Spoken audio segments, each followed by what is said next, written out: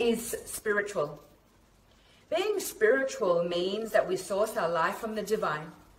The term divine could be defined as of or pertaining to a God. G-O-D, the grand organized design.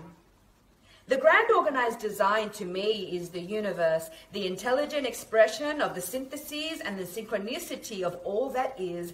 Divine means to shine. And as much as possible, we cultivate and express through our thoughts, words, and actions the qualities of friendliness, love, and compassion toward others. Being spiritual means that we incorporate our heart, our mind, and our soul into our business and our spirit into our work. If we are in spirit, we are inspired. The most fulfilled people I have ever met are the ones who live their lives inspired.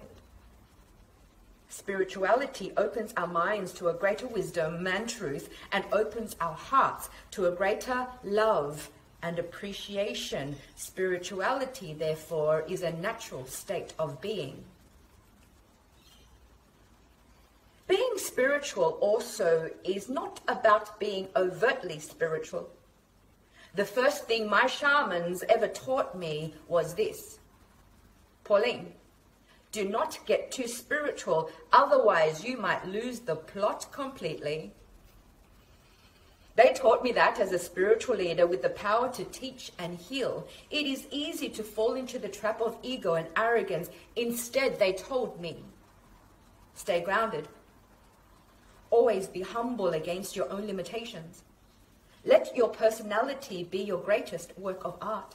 Let go of your self-righteousness and habit of judging everything. Befriend your ego before you listen to the bullshit that tells you to destroy it.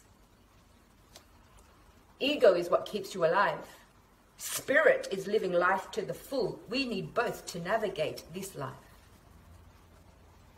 To be spiritual is to possess a transcendent mind. Transcendence will set you free. The transcendent mind sees both sides of an event. This allows for absolute presence.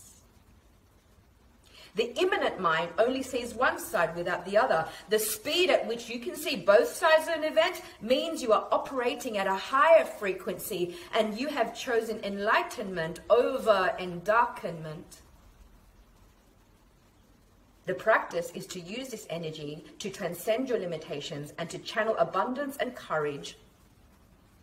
When you ascend into a higher dimensional field, you will never think the same way again. There is no turning back. You cannot unknow what you now know. At its core, the way of the spiritual entrepreneur is the process of self-realization, which in itself is a deeply spiritual practice. It is about getting really aware of yourself and where you really are.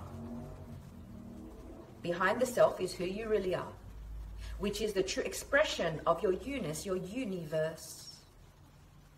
It is not who you take yourself to be, but who you are in this moment at your very, very best, expressing yourself now and not from the bondage of past structures. Spirituality is not about being in some higher realm, but the expression of you, the true expression of you. With self-realization comes freedom. Freedom from self will give you clarity. You will become calmer and more responsive in the world rather than being a reactive self.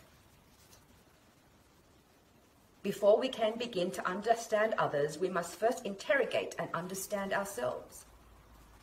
When we can deeply know, accept, and influence ourselves, we can then master the influence over others and be of greater service to our families and our communities at home and on a global scale. To know thyself is to thyself be true. In a world that reveres superficiality, the spiritual entrepreneur goes deep.